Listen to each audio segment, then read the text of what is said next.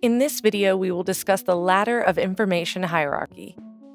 If you have not watched the video, What are time prices? Please do so before watching this video. A key to knowledge is measurement, and measurement requires information.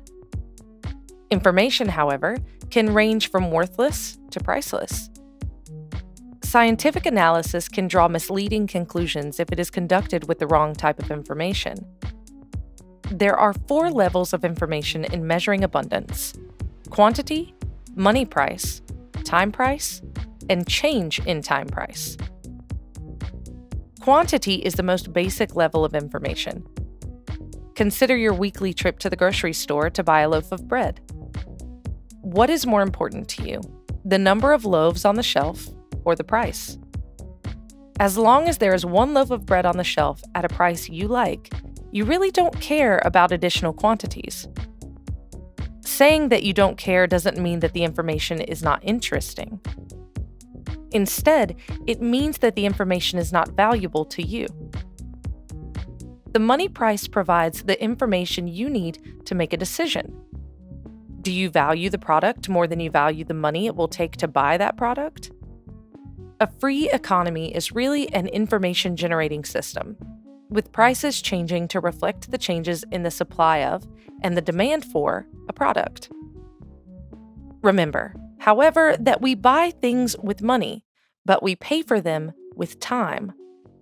Time is important because it is the scarcest commodity of all.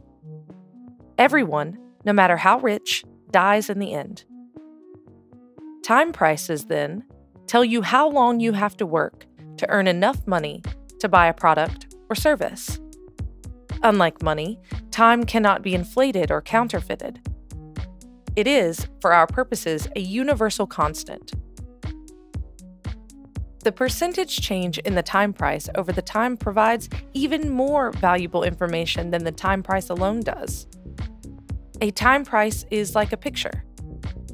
It provides a snapshot of people's standard of living at any given point in time. The percentage change in the time price is like a movie. It allows us to observe long-term patterns in the availability of goods and services. In summary, our ladder of information hierarchy consists of 4 steps. The highest step is the percentage change in time prices. Thinking in terms of time prices over time allows you to discern long-term patterns in resource abundance.